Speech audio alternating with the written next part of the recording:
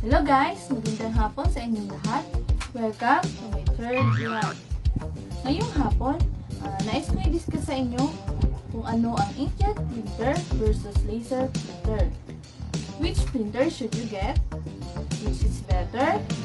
Or which one is right for you? Please watch my video.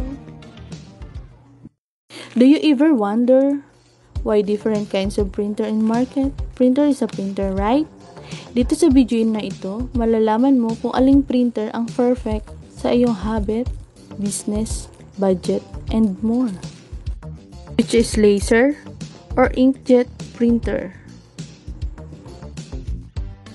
First, let's determine your printing habit. Naghahanap ka ba ng printer for workplace, large volume prints, high demand text prints? Kung oo, laser printer ang swak sa'yo. Or, naghahanap ka ba ng printer for home, high-quality color prints, occasional test prints, printing photos and color documents? Kung oo, inkjet printer ang nababagay sa'yo. Narito ang mga performance ng laser at inkjet printer sa malapitan, in general. Laser printer, high-quality sharp text documents. In the other hand, inkjet printer produces clear high-resolution images. Even many colors laser printers, still, inkjet printer is better for printing photos. Another important factor to consider is the printing speed. Ang laser printer ay mabilis kaysa inkjet, ngunit mas magastos ang laser kumpara sa inkjet.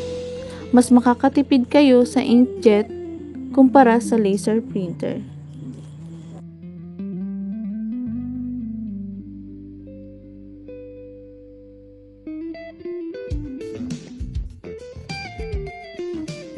So guys, nasa sa inyo kung alin ang nais nyo, laser or inkjet printer, kung saan kayo makakasave ng budget. So ayun guys, nakita nyo na po ang aking video. So sana may natutunan kayo ngayong araw na ito kung ano ang difference ng inkjet printer versus laser printer. So may mga katanungan po, pwede nyo po akong comment below or just visit our website www.epson.com.ph. Thank you!